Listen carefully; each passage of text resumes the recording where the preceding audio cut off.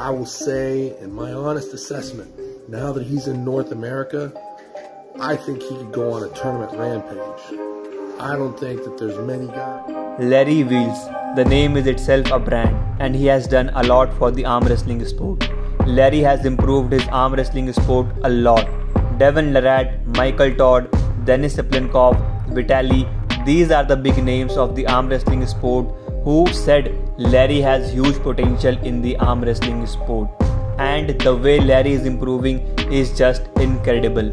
As a result of Larry's recent performance, Michael Todd offered Larry a super match at the Monster Factory.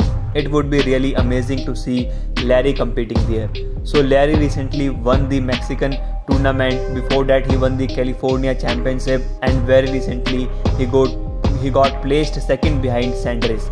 So Larry has proved his worth.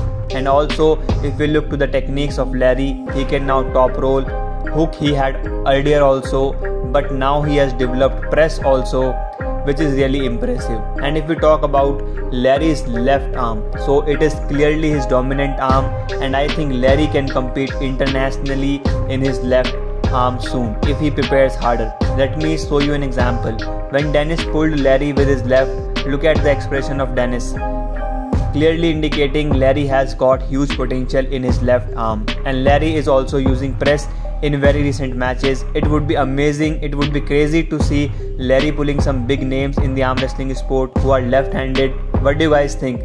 Who should do a left hand super match with Larry Wheels? Comment down below. By the way, #1 left-handed arm wrestler match is soon.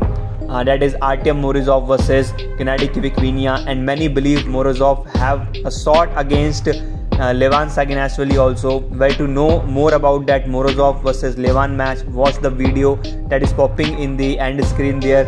That's all for this video. Like, share and subscribe. Thank you very much for watching.